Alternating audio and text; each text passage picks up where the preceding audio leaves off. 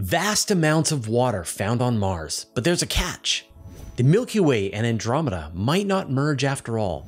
A planet found before it gets destroyed, and an easier way to terraform Mars. All this and more in this week's Space Bites. Water is one of the biggest priorities on our exploration of Mars.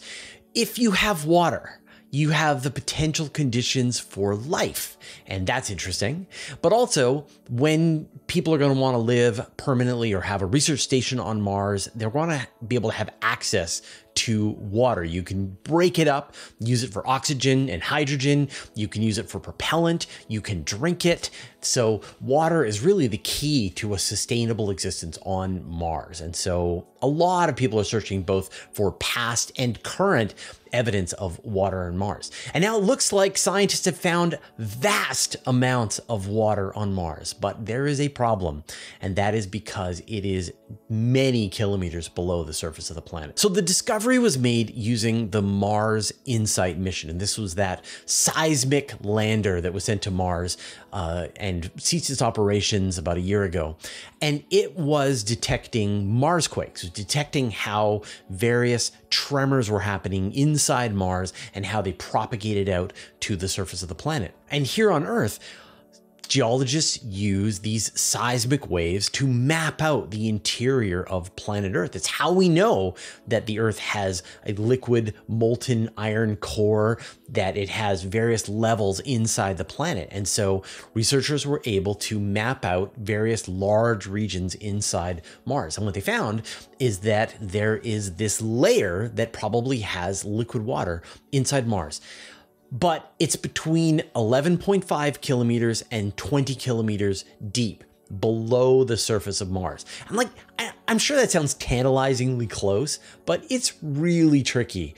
The deepest borehole that anyone has ever dug here on Earth is just over 12 kilometers. And so since this water layer might start at 11.5 kilometers, it would just reach it. Imagine the best of science trying to dig here on Earth. It's only gotten down to 12 kilometers. Trying to set up that kind of an operation on Mars sounds tricky. It's not sure if the water on Mars is ice or melted, but if you did melt it and bring it to the surface, if you could dig down 11.5 kilometers and spread it out onto the surface, it would cover Mars 1 to 2 kilometers deep. So there's a lot of water. But more interesting, if we could sample it, maybe there could be the presence of life or the various byproducts of life in that water. And so it's pretty exciting that it's there. A huge lake on Mars in the past. Now, sometimes objects are hiding in plain sight. Even though we've got orbiters going around Mars, we've got rovers crawling on the surface, a gigantic lake remained unnoticed for all this time. So researchers were using pictures from the European Space Agency's Mars Express. They were mapping out this jumbled up region on Mars called the Karalis Chaos. And it has a lot of really interesting features. There's craters, obviously, but there's also this sort of lowland areas. And they realized that this jumbled up terrain, low-lying areas were once part of a much larger lake system on Mars. And the really compelling evidence was they were able to detect the presence of various chemicals, salts, that were left behind at the bottom of this lake bed, the kind of thing you would expect if a long time ago there was water and then it evaporated and left behind all of these sediments. So if you add up the total land area of this lake and consider the depth, it could fill up the Caspian Sea 3 times. And so researchers think that the water was there between 4.1 and 3.5 billion years ago. And then when Mars lost its magnetosphere, it could no longer hold onto its water, protect it from the solar wind, and so it was all lost into space. But Mars might have what we need for terraforming. So we've talked about all this water and how this water was tragically lost when Mars lost its magnetosphere and the solar wind buffeted it away into space. Or maybe it sequestered it many kilometers down below. But the point is there's no water on the surface of Mars. And a big problem is that it's just too cold. There's no thick atmosphere. And so many people have many ideas on how we could fix Mars. How could we terraform Mars? And I know a bunch of you are we can't fix Earth. Why should we bother fixing Mars? Fine. Just spitballing ideas here. We're just brainstorming. No one's actually going to do any of this stuff. But one of the big ideas is that you would release chlorofluorocarbons into the atmosphere of Mars. And these are a very potent greenhouse gas. They would absorb sunlight and release the heat into the area. It would warm up the temperature of the planet. You'd reach a certain point where then the polar ice caps would melt, and that would continue to thicken the atmosphere. And you get to this point where you could walk around on the surface of Mars without needing a spacesuit. You would still need like air to breathe, but you could be reasonably comfortable on the surface of Mars at the equator. And so that's really exciting. Now, the problem is that you would need so much chlorofluorocarbons to be brought from Earth to Mars. You need tanker after tanker after tanker.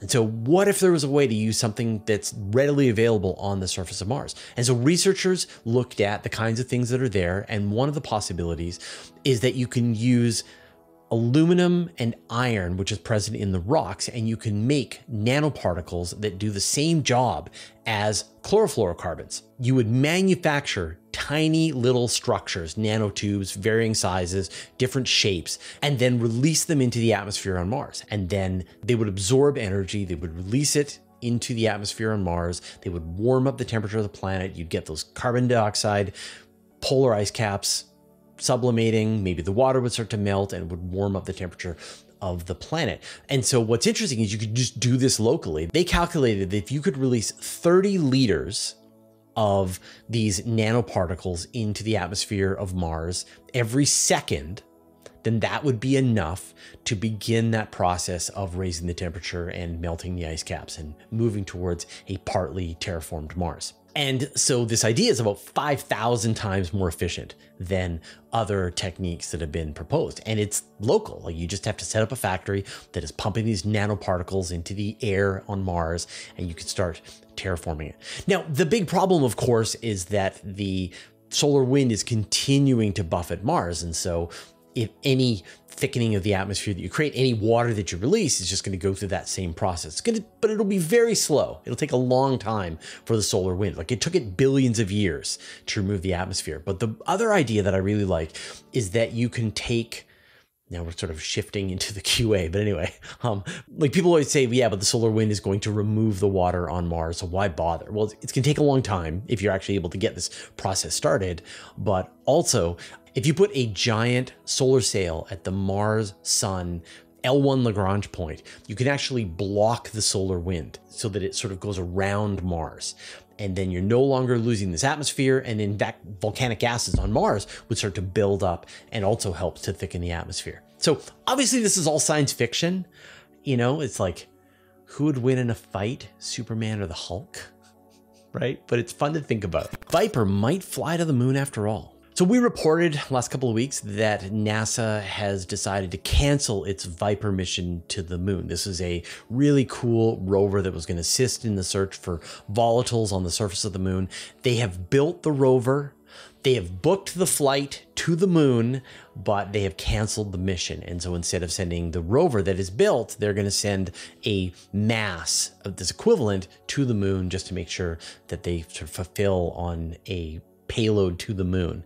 Now, obviously this sounds a little crazy, but when you have no more budget, these are the kinds of solutions that you have to come up with. So NASA has been shopping around to see if they can find a commercial partner that will help get this mission going again. They're looking for someone who can help cover some of the ongoing maintenance costs of the rover on the lunar surface, and in a way that doesn't accrue any budget to the government to be able to do that portion of it. If they can do that, then maybe the mission can fly again. I often hear people say, well, you know, like, why is NASA canceling this mission? Why don't they find a commercial partner who will take over, someone who can take over the International Space Station or the Chandra X-ray? Well, okay, let's find out if they can do it. Let's see if somebody wants a built rover with a flight to the moon that's going to cost several $1 million a year in maintenance to run. Will anyone step forward? We're going to find out. So the rumor mill says that maybe Intuitive Machines will be the one to buy this. And they've got some potential investors who are going to kick in some money as well. So VIPER might be saved. Milkdromeda canceled. Now, we talk about how Andromeda is heading directly towards the Milky Way. And at some point in many billions of years, the Milky Way and Andromeda will merge into this much larger elliptical galaxy which I call Milkdromeda. But maybe it's not going to happen. It's not 100% certain. According to researchers, it's probably only 50% chance of it happening. And that's because the Milky Way and Andromeda aren't completely alone in the local group. There's actually about 100 dwarf galaxies, as well as Andromeda, the Milky Way, and another very large galaxy, M33 in Triangulum. And when you consider the gravity of M33, you consider the gravity of fairly large dwarf galaxies like the Large Magellanic Cloud, then they can cause three-body interactions that may make Milky Way and Andromeda miss each other, and maybe even spin one of them away from the local group entirely. So maybe they won't be merging in the next few billion years. They'll sort of spin around each other, take a much longer route to finally find each other and merge much longer in the future. Every week we do a vote on our channel where you tell us what you thought was the best week's space news. And the winner this week was the discovery of graphene on the moon. So thank you everybody who voted. Now we post a new poll into our community tab here on YouTube within about 24 hours of when we release Space Bites. So if you're watching this, we might have already posted the vote, but the best way to see it is to subscribe to the channel, click on the notifications bell, and then watch a bunch of our videos. That'll train the algorithm that you want to see our vote whenever we post a new one.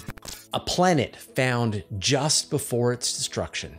Well, this was convenient. Astronomers found a planet just moments before it was going to be torn up into pieces and destroyed by its star. Okay, astronomically speaking, it's not going to happen in moments. It's going to happen in hundreds of millions of years. But still, whew, this was close. So the planet is designated TOI 6255. That's one of the TESS objects of interest. And it's about an Earth-sized planet, but it takes only 5.7 hours to go around its star. So that's really quick. It is not a habitable planet. It is like a hot Jupiter, but Earth-sized, going around its planet. And because it's so close to its star, it is in this process where it is spiraling closer and closer. Think of Phobos spiraling into Mars, that it's going to crash into Mars in 50 to 200 million years from now.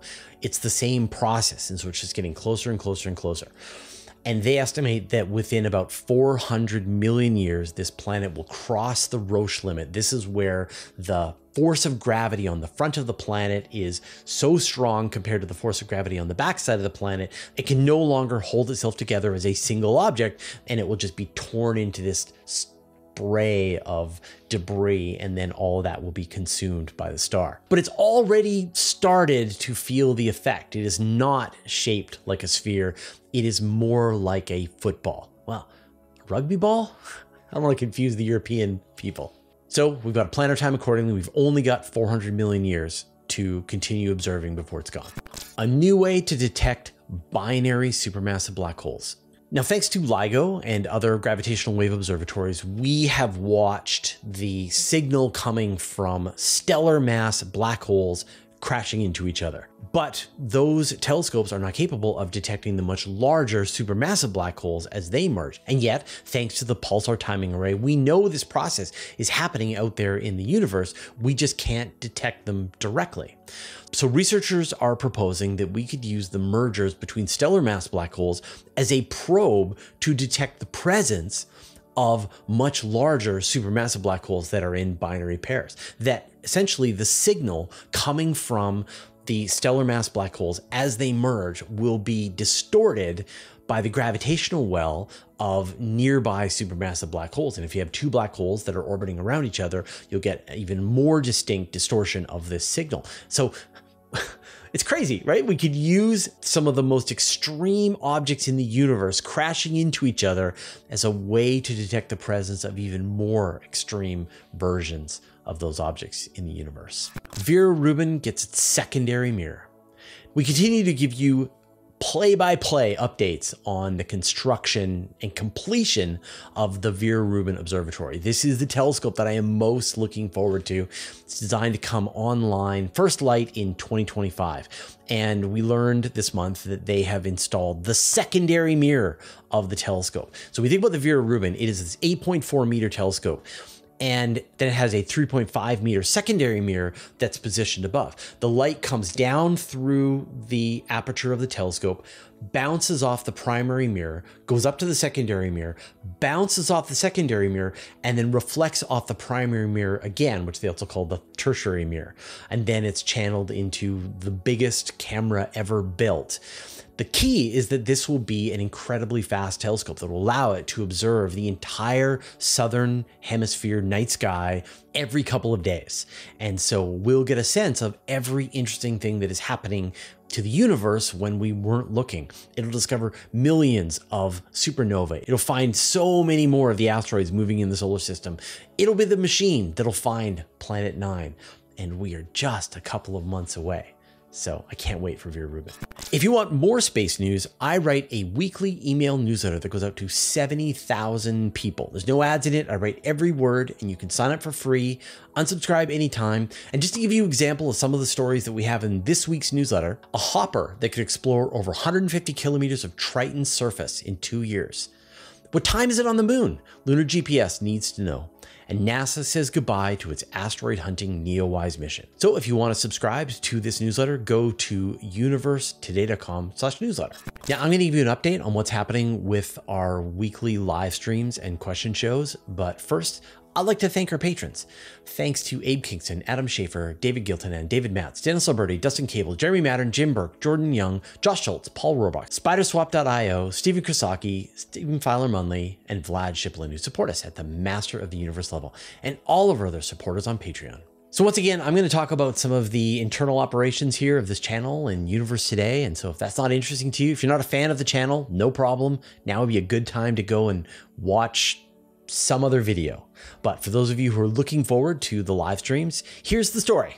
So of course, we're on our summer hiatus right now for doing live streams, but we will be back in early September. So we're going to start on September 2nd at 5 p.m. Pacific time, and we'll do the live stream the way we always do. So we'll start at 5 o'clock. We'll do the first hour that'll be recorded for the QA, and then we'll do another hour, and that'll be overtime. So when we return in September back to doing the full live streams, we post a bunch of material after we finish the live stream and we release the new QA onto Patreon. So we release the actual edited QA, but then we also release a link to the full unedited live stream. And so if you're subscribed to us on Patreon for free, you will get that link and you can watch it the week after we actually did the show live. We also release a full edited audio version of that to the patrons. And so if you become a patron, you can get that showing up automatically on your podcatching app. But between now and the end of the month, we will also be doing one more of our patron only question show. This is where I ask the patrons to send in questions, and then my producer Anton and I get together and we answer those questions and talk about behind the scenes stuff at Universe Today. And I'm going to send out the call for questions probably within about a week for now. So if you want to be part of that, you want to be able to have your question answered, and I get to most of them. So it's a good chance if you've got like a question you really want answered, this is the way to do it. And so you can go to patreon.com/universe today and you'll see sort of everything that we're gearing up for the return of the fall season. All right, we'll see you next week.